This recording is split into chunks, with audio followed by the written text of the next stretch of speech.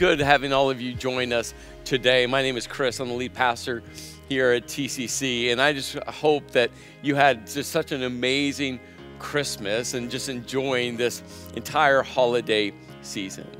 Well, we all know that the new year is just a few days away, and well, we just didn't want to rush into 2021 without pausing and reflecting. There's just something powerful about all of us just spending time to reflect, especially on a year like we've had. So I just hope that wherever you're connecting from and wherever you're traveling to, that this time, this space will just be an encouragement to you, that this time will just fill a part of your soul. So as we worship together and we grow together, I just want you to know I'm so thankful that you are with us today.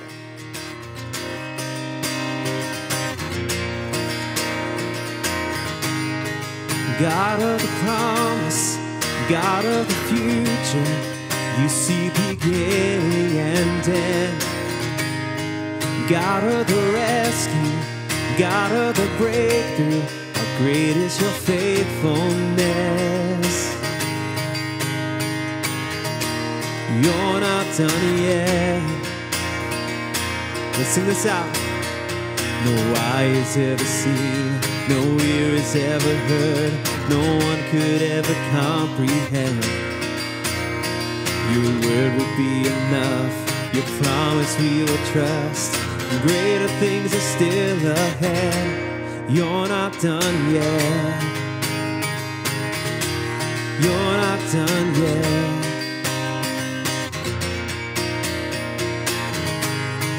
God in my seeking, God in my dreaming, you put a song in my soul. God in the working, God I'm believing, you do the impossible. You're not done yet. No eye has ever seen, no ear has ever heard, no one could ever comprehend. Your word will be enough, your promise we will trust, and greater things are still ahead. You're not done yet. We believe you're not done yet. Whoa, you're not done yet. You're not done yet. You're up to something right now. You're doing a new thing right now. God, let your glory come down. Don't hold back, don't hold back. You're up to something right now. You're doing a new thing right now. God, let your glory come down. Don't hold back, don't hold back. You're moving mountains right now. You're breaking chains right now. God, let your glory come down. Don't hold back, don't hold back. No eye has ever seen, no ear has ever heard, no one could ever comprehend. Your word will be enough, your promise we will trust, and greater things are still ahead. You're not done yet. We believe you're not done yet. Whoa, you're not done yet. And greater things are still ahead. You're not done yet.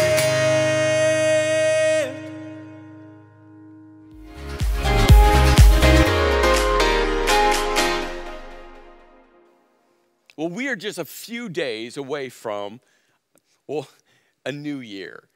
And you think about it, I mean, there's something within all of us that want to go rushing into 2021. There's something within all of us that we just want to say, let's just let a new year start because, well, it can't get worse than 2020. Well, can it?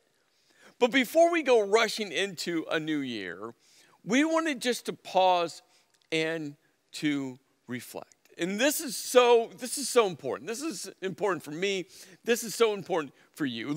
Let's not miss what actually has taken place over the course of this past year. You see, in our desire for a new year, in our desire for a new day, in our desire for something better than what we have experienced, we can miss something sizable that will continue to shape and mold us into who God has designed us to be. And so what we wanted to do is just to, stop, not pause. Pause is way too short of a period of time. I want you to stop. Before we get to 2021, actually stop and reflect. And this is such an important part of, as we approach the new year.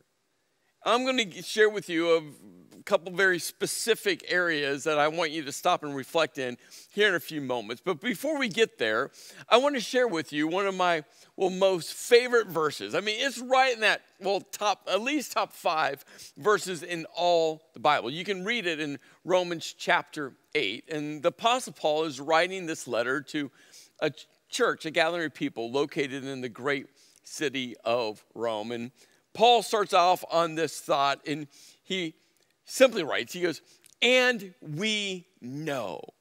And you can tell just the confidence in Paul's words. You can tell the security and the feeling. He's like, hey, we know this isn't something that we're wavering on. It's not something that we're kind of questioning and hoping with a question mark that will be true. He goes, no.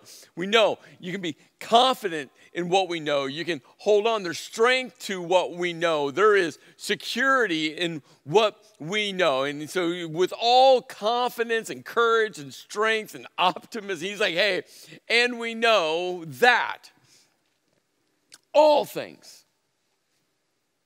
and you see, and we got to pause because 2020 has been filled with all things. We got to stop and realize that 2020 has been filled with all things. And I don't know for you, but I know for me personally, there's been more bad things than good things in 2020. Like the emotional and mental and spiritual side of this journey throughout this entire year. I mean, you think about the all things, if you start to put them into 2 categories, the good all things and the bad all things, for me at least, there's been a lot more bad all things, and not just in quantity. I mean, the severity of the bad things, the intensity of the bad things, the gravity of the bad things, the weightiness of the bad things far outweigh anything on the good things side, doesn't it? And Paul is just clearly saying, hey, we know that in all things, whatever category you want to put in the all things, no matter the good side or the bad side you want to slide them to, no matter how you want to gain perspective around the all things, Paul is just using very simplistic language to paint such a powerful picture. He says, hey, that in all things, God works for good. And I know maybe you're sitting there like, yeah, Chris, but really all things, no. There's a reason why Paul said, hey, we know, confident know, security in knowing that God, the God of the universe, works in all things for good. No matter the type of all things, no matter the category of all things, no matter the severity of the all things, no matter the weightiness of the all things, no matter the gravity of the all things, no. All things mean all things. And God works for good. For good. And you see, this is why this is so important, especially as we move into a new year. We must stop and reflect on the all things from this year. We must stop and gain perspective around the all things for this year. We must learn from the all things of this year. And Paul's like, hey, God can take all things and work for good for those who, and then he uses 2 very important kind of the scriptures for those who love him, for those who put God first in their lives, for those who are pursuing passionately their relationship with God the Father, for those who love him. In fact, we're kicking off a new series, January 3rd weekend, called Jumpstart. And, a small part of that entire series was focused on how we love God. But you have to join us for that series to learn more about that. He says, for those who love him and who are called according to his purpose. God's purpose. And God's purpose is his desires for all people to have a relationship with him. That's why he sent Jesus to walk on this earth, to die for you, die for me, so that all people who trust, believe in Jesus, to have an eternal relationship with God the Father. That God works together all things for the good, for those who love him and are called according to his purpose. But here's the thing about the all things, especially when the all things are really bad things. And this is an encouragement not just for you, this is an encouragement for me. You see, we have to stop looking at the bad things as bad things. And that's what we want to do. Again, we have two categories, two columns.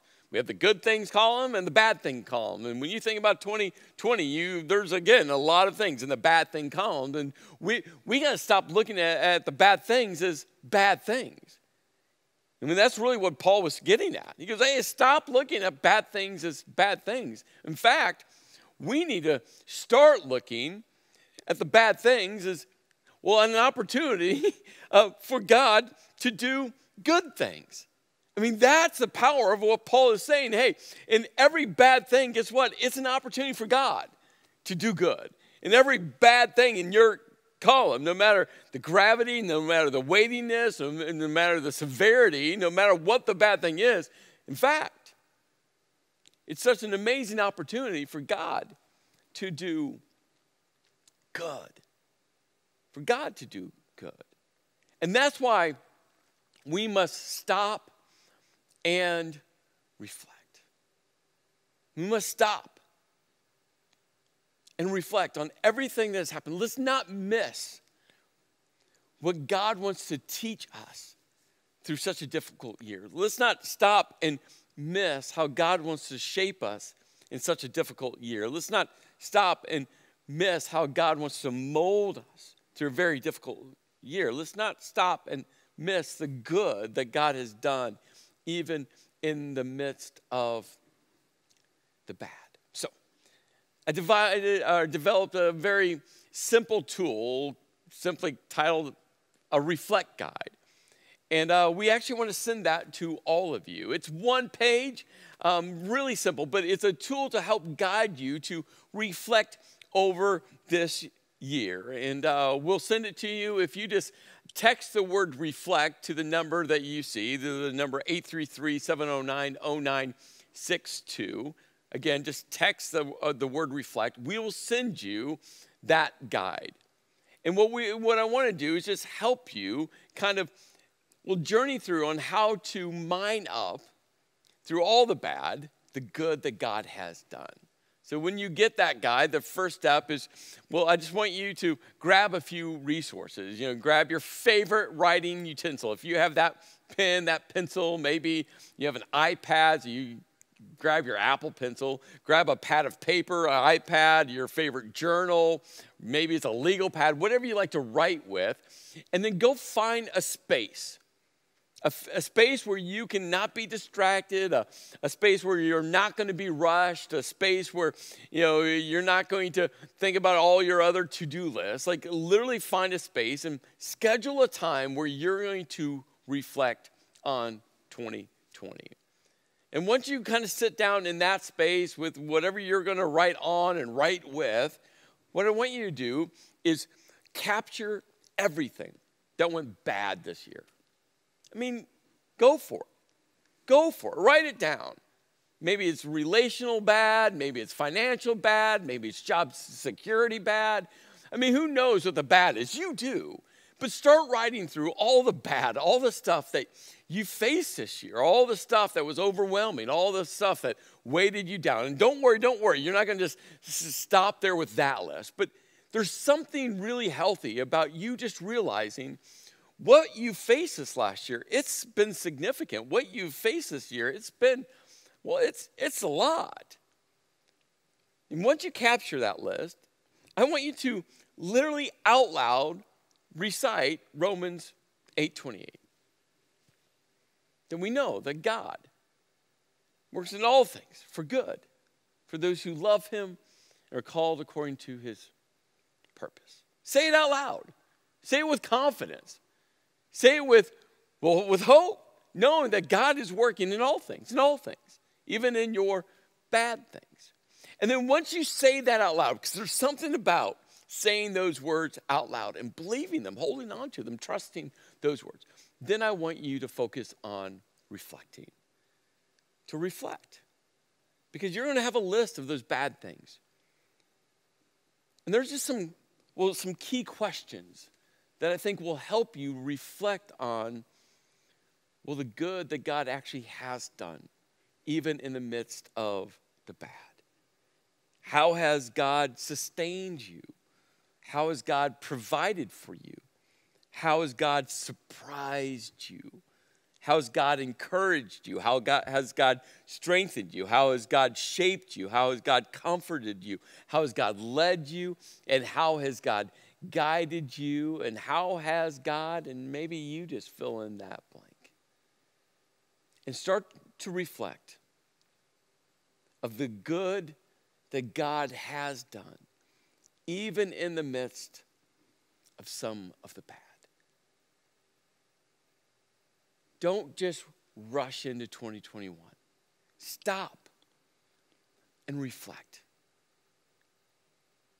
And when you do, you're going to know the God of the universe, the God, your Heavenly Father, works through all things for good for those who love him and are called according to his purpose. My prayer is that you will start looking at the bad things as opportunities for God to do good. Mine for the good that God has done in you and through you, even in a difficult year. Let me pray for you. Lord, in the midst of the bad, you have done so much good.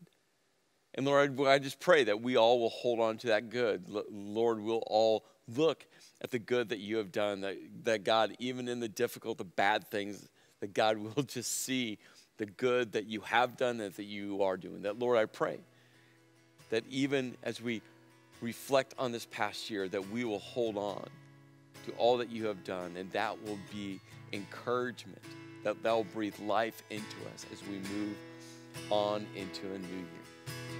In your name I pray. Amen.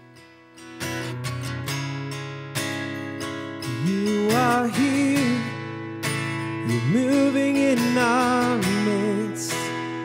I worship you, I worship you.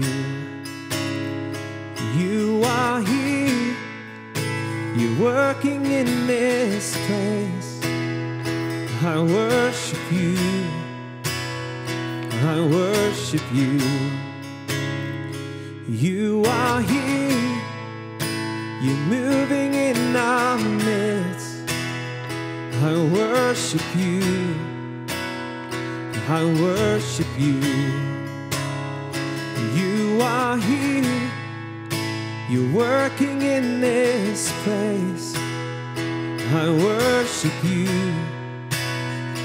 I worship you. You are waymaker, miracle worker, promise keeper, light in the darkness. My God, that is who you are. You are waymaker, miracle worker, promise keeper, light in the darkness. My God, that is who you are. You are here, you're touching every heart.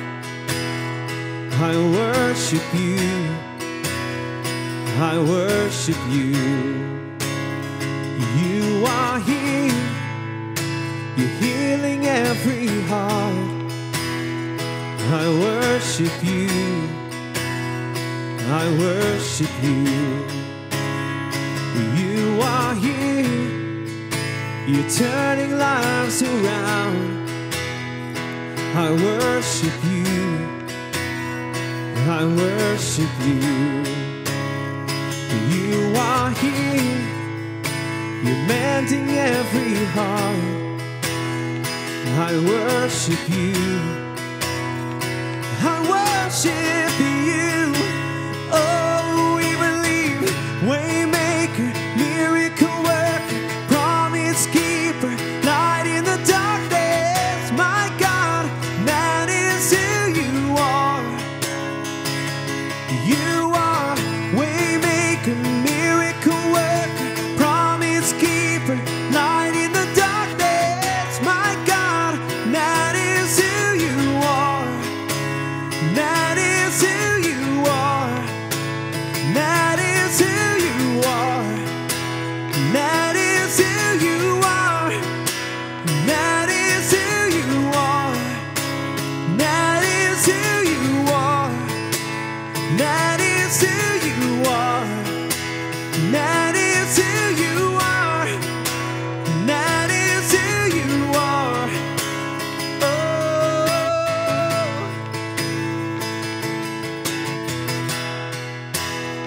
Even when our eyes can't see,